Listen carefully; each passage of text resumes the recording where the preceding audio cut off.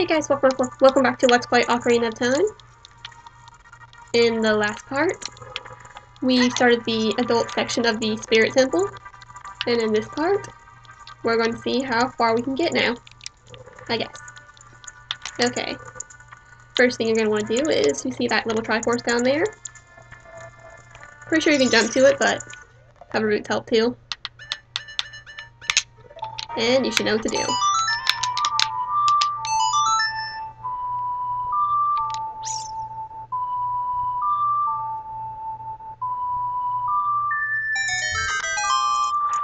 And it looks like only one chest appeared, but it actually made two appear.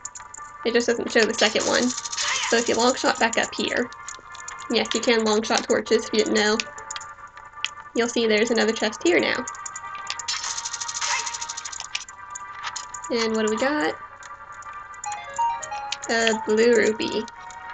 Joy. But we also have a switch here.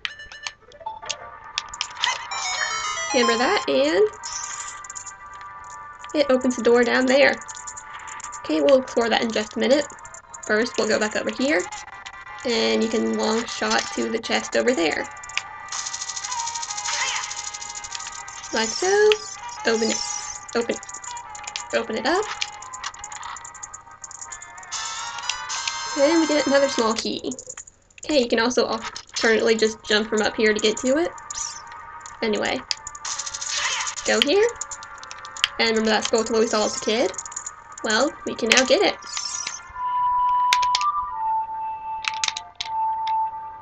If I play the song right. There we go.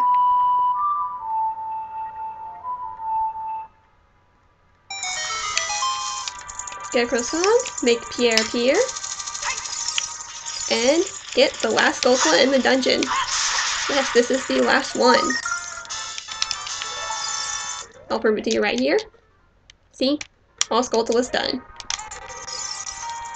We actually only need two more to have all of them, so that's pretty nice. And wow, those pots tried to get us all the way up here. Stupid pots. Okay, next. You might as well see what's in this room. Okay, this is actually another completely optional thing you can do. But you'll have a series of these blocks to push, so let us push them. Very slowly. Block, push, shuffle. That takes forever and a day. But what can you do?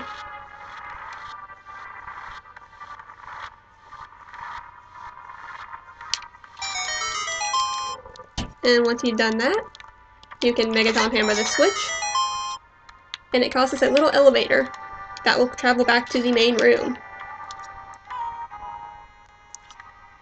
So you can kind of see there. Just a little shortcut. I guess if you need berries or supplies of some sort, you can use it. Anyway, back in this room. I feel I should show this before I leave. I don't know why this is possible, but you actually can long shot the nipples of the statue, as Attacking Toucans tried to point out in Lucas LP. Like that. I'm not sure why that's a thing, but it is. Anyway,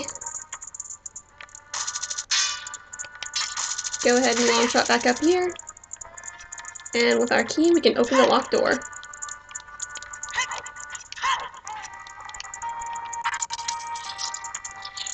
Okay, this is just a little corridor with a random Beamos. Just run on by. Okay, and this time, instead of having just one Anubis, we have three to deal with. Okay, hopefully I'll have enough magic to take care of them real quick. Because I really don't want to rely on the switch. But you can either use Sten's Fire, or you can do what I just did and pull out fire arrows. I think this is the first time I've actually showed them off anyway. They don't use very much magic, so they're pretty convenient. Okay. You can see Navi is glowing green there. That's because there is an invisible time block there. But that's only if you kill the Anubis the legit way, I guess, by pressing that switch, making the ring of fire, and then making them copy your movements into the fire. But that's complicated, and fire arrows or Din's fire just take him out with one hit, so yep. Okay, next, just don't fire arrow the Beamos, bomb the Beamos. Come on, Link, we learned this in Dungeon 2. And that opens the gated door over there. Let us see what's inside.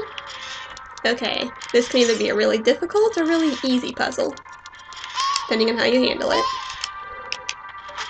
The best way to do this is, you have to have something, a statue on that switch. But all of those Armos are alive, so they only stay on it for a couple seconds.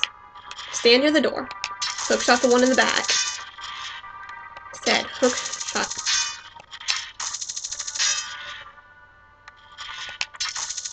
Hook shot the one in the back. Activate it. Make it step on the switch. And head to the door. Easy as that. Okay. And in this room there are 2 invisible chests here. Hold on. Yep, 2 invisible chests. One on each side of the hallway.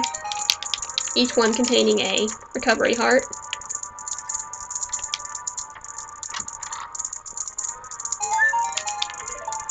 Okay. And head to this door, and we have a battle with an iron knuckle. Once again.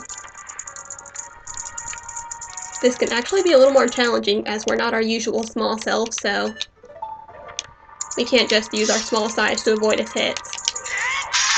I'll go ahead and do that. Get our power crouch stab ready. And I was going to take this opportunity to show off Nehru's love, but I have a feeling I do not have enough magic, and I don't. Okay, so I'm going without it. And, wow. Whoa. Come on, Link. The hover boots actually kind of saved me there for a minute. Only took 1 hit. But yeah. That is the second Iron Knuckle battle, and that went smoother than I thought. Didn't even need Nehru's love. Sweet. Okay, moving on. As usual, second chest drops. Well, not as usual, but just like the other hand. And this time, no annoying owls, we can just open it right up. And let's see what we got. You got the mirror shield. The shield's polished surface can reflect light or energy. Press R to use it. Sweet. The final shield in the game. That actually completes all our equipment here. Okay. The only drawback of this shield is it cannot reflect physical attacks. So if you want to bounce back a Deku Scrub's nut, you'll have to switch back to the other shield. But yeah, that is our dungeon treasure. Second one, actually, if you count the silver gauntlets. Okay, with that we can take care of the puzzle on the other side of the room here. Show off the mirror shield. Hold it up. And reflect light under the sun. Go through this door. Open the chest. This time no light dropping down from the ceiling. And get a small key.